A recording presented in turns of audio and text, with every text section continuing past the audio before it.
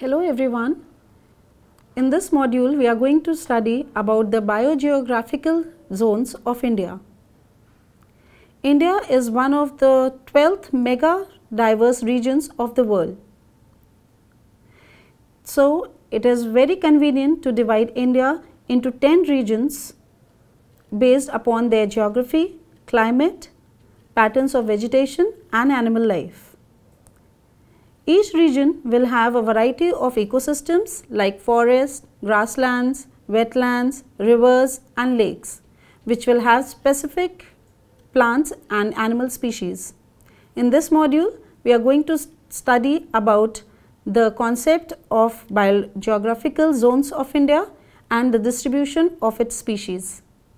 Biogeography is the study of the distribution of species, that is biology, organisms and ecosystems in geographic space and through time. Biogeography is divided into two parts: phytogeography, that deals with origin, distribution and environmental relationships of plants, and zoogeography, that deals with the migration and distribution of animals. Biogeographic classification of India, describing 10 biogeographic zones in India, are further divided into 25 secondary units called biogeographic provinces, giving weight to particular communities separated by dispersal barriers or gradual change in environmental factors. The classification was done using various factors such as altitude, moisture, topography, rainfall, etc. Biogeographic zones were used as a basic for planning wildlife protected areas in India. The 10 biogeographic zones, which are distinguished clearly in India and each harbour its own assemblage of animal and plant communities. These 10 zones of India are described here in this slide. Talking about the first zone, that is the Trans-Himalayan zone. The Trans-Himalayan zone consists of 5.6% of the country's geographical area. This zone includes high altitude, cold and arid mountain areas, including cold deserts. An extension of the Tibetan plateau, this zone has sparse alpine steppe vegetation with endemic species such as ibis, snow leopard, black-netted crane, marbled cat, marmots. It supports some of the biggest populations of wild sheep and goats in the world, as well as some rare species of fauna such as snow leopard. The black-netted crane is the most distinct bird of an impressive and distinct avifauna developed in lakes and marshes. In the slide, you can see the snow leopard and the Himalayan balsam. Himalayan zone. The Himalayan zone consists of the entire Himalayan mountain range. This zone covers 6.4% of the total geographical area and has alpine and subalpine forests, grassy meadows and moist deciduous forests. More than 300 million population of the Indo-Gangetic plain are dependent on the Himalayan waters. The Himalayan zone has diverse habitats for a range of species including endangered ones such as hangul and musk deer.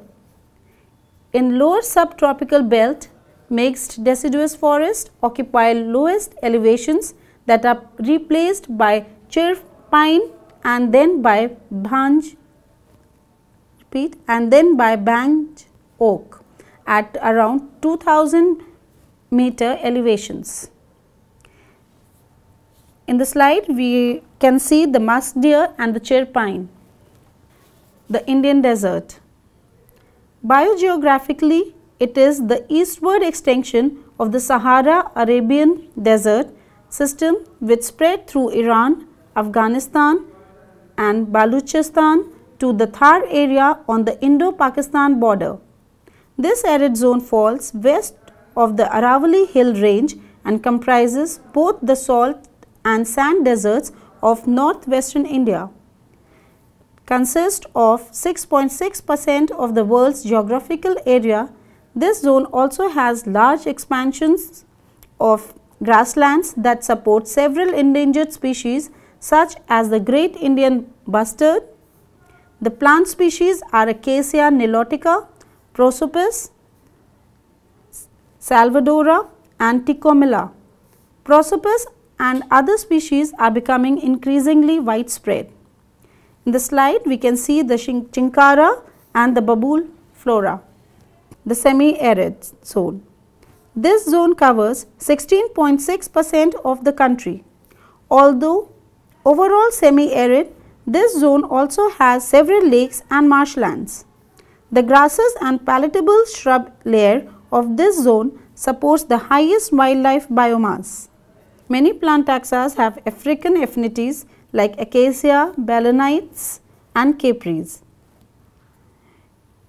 Forest community occurs only in this zone, on gentler slopes of the Aravalli and associated hill ranges.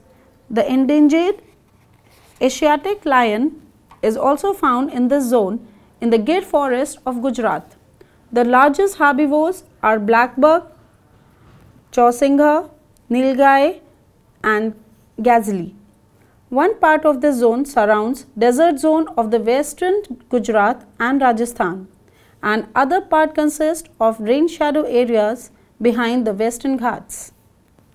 In the slide we can see the Asiatic lion, and in the fauna we can see the dhauras. Western Ghat zone. Western Ghats is a mountain range running along the western coast of peninsular India from Tapti river in the north to Kanyakumari in the south. The moist evergreen forests are most extensive in the Western Ghats. Consisting 4% of the country's geographical area, this zone supports tropical evergreen forests that are home to approximately 15,000 species of higher plants, and of which around 4,000 are endemic. The rainfall is heavy, possibly more than 2000 mm in most areas, but can exceed 5000 mm in some areas.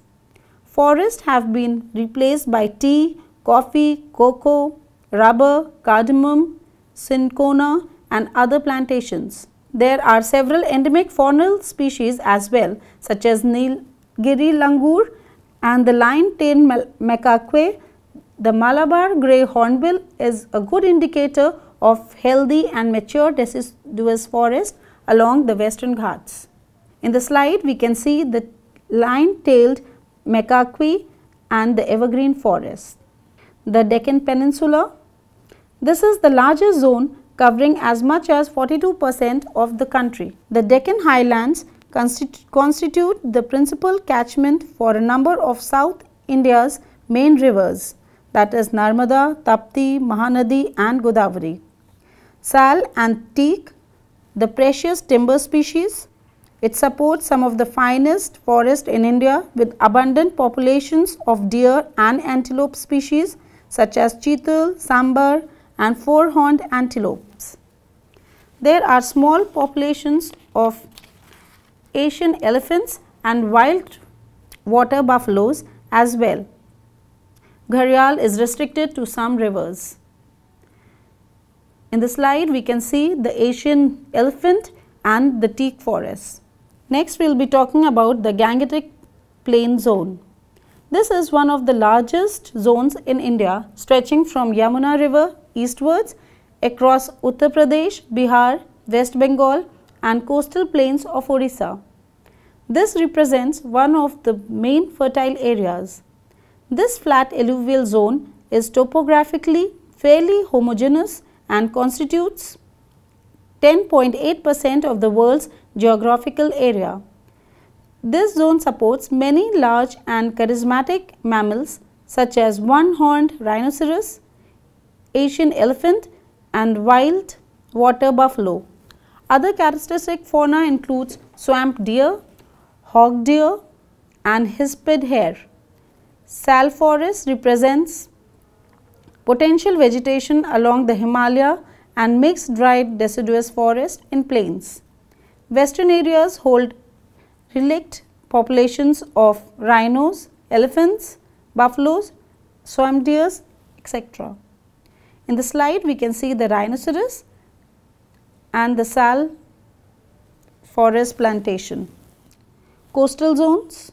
The coastal zone constitutes 2.5% of the geographical area and covers beaches, mangroves, mud flats, coral reefs and marine angiosperm pastures.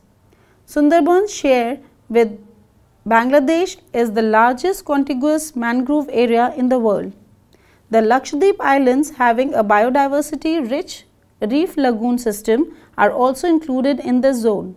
The fauna are dung-dong, humpback dolphins of the turbid waters, varied turtles, especially Batagor basker of Sundarban's estuary, and the ancient giant soft-shell turtle.